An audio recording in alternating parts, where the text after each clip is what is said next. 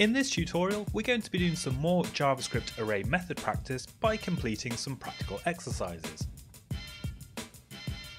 Hi, this is James from Junior Developer Central and welcome to another tutorial where we're going to be doing some more exercises based on JavaScript array methods.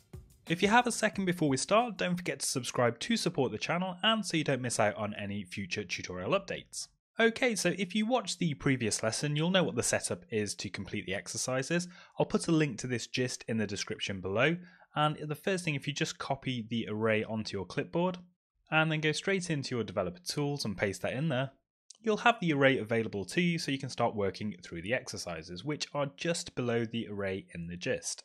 Of course, you don't have to use the console. Feel free to use your text editor or wherever else you can run JavaScript. And feel free to go through the exercises one by one first, or you can either follow along or skip to the various solutions if you get stuck when you're doing them yourself. Okay, so the data we've got in our orders array is fairly simple, although it does have one nested array, which is the items the customer has ordered. But other than that, it's fairly straightforward. So let's get started with exercise 1.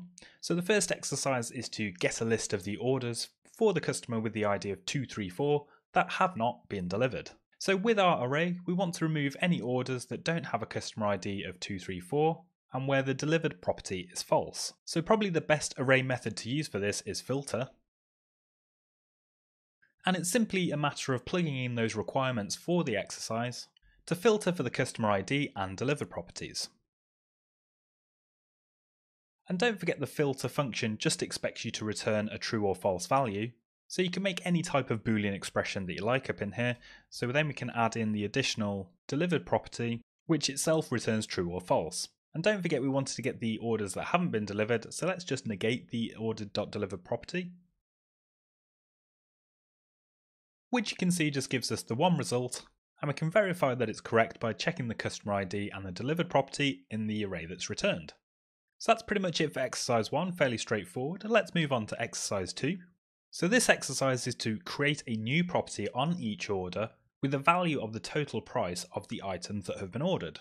So we did something a little bit similar in the first lesson with the people array, and because we're adding a new property, we want to call the map function. So for each order in the array, we're actually going to return a new object, and we want to keep the existing properties, so we'll use the spread operator to put the rest of the order back into that object, and then we're going to create that new total price property, and I'll just call it order total in this example. So in order to get the total for the orders, we need to actually loop through that items array that's inside the order object and sum up all of the prices that are inside there. So anytime when we want to get a single value, we can use the reduce function, which contains the accumulator and each individual item that we're looking at. So to get our single value, we simply want to return the value that's stored in the accumulator plus the value that's inside the item price, and we'll set an initial value of that to 0.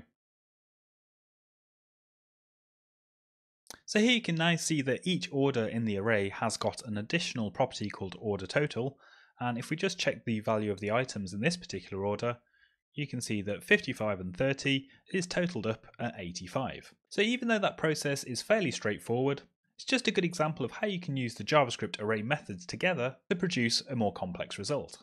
So let's move on to exercise 3, which is to answer a simple question of have all of the orders been delivered? So there are a few different options that you've got here. You could potentially use the filter function to filter out all of the orders that have a delivered property of true, and if there's anything left in what's returned, in other words you end up with an array that has more than one value in it, you know that some of the items haven't been delivered. You could also possibly use the reduce function as well, but there is a convenient method in JavaScript which will do this for you. So the every function works in a similar way to filter, in that for every item in the array you return a true or false value, but the every function actually returns true or false as an overall result, as long as it doesn't get any false values. So we already know that there's one order that hasn't been delivered from exercise 1, and that's confirmed with the result that we get from the every function response. If all the orders in the array did have a delivered property of true, then the result of our every function would then be true as well. So although this could have been done with the other methods, the every function is a convenient way for this particular scenario. So let's have a look at exercise 4. So for exercise 4 we need to find out if the customer that has a customer ID of 123 have they actually made any orders or not. So the same comments for the previous exercise apply to this. You could use the filter or reduce functions to achieve this, but JavaScript also provides us with another convenient function called sum. So whereas with the every function, every item in the array needs to match the condition that you provide, with the sum function, as long as one of the items in the array matches the condition, you'll get a true value back. So here, just providing a Boolean expression inside of the sum function to check whether any orders have a customer ID set of 123, we get a true response back, so we know that the customer with the ID of 123 has actually made at least one order. Of course, if we wanted to find out how many orders the customer had made, we could use the same logic with the filter function to get the actual number of orders that are in the array that match for customer ID 123. So let's have a look at the final exercise, exercise 5, which is probably the trickiest of all the exercises because we need to say, have any products with an ID of 123 been sold?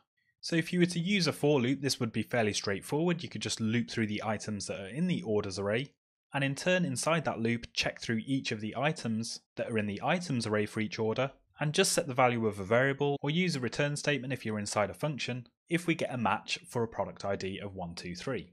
But as we're looking at JavaScript array methods in this lesson, let's have a go at solving the solution with a few of those array functions. So one possible solution would be to use the reduce function, and inside that to actually reduce the items array for each order to return the number of products that match the product ID of 123.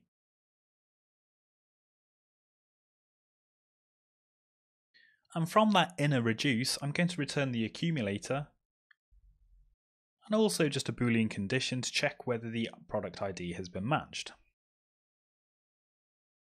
I'll set an initial value to the inner reduce at 0, and for the outer reduce as well, I'll set that to a value of 0 too. And we just have a typo here because we were actually looking at an order inside here. So this actually tells us that there are two items that are inside the nested items arrays inside our orders. So we can definitely say that we have sold some products with an ID of 123.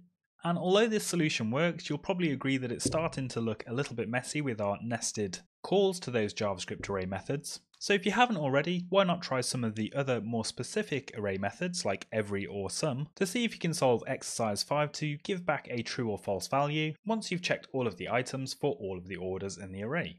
And if you do come up with a different solution for exercise 5, or indeed any of the other exercises, feel free to post them in a comment below. It's always good to see other people's points of view on how you approach and solve different problems. So that's it for this lesson. I hope you found that useful to go through some more exercises around JavaScript array methods. Just before you go, don't forget to subscribe to support the channel and so that you don't miss out on any future tutorial updates.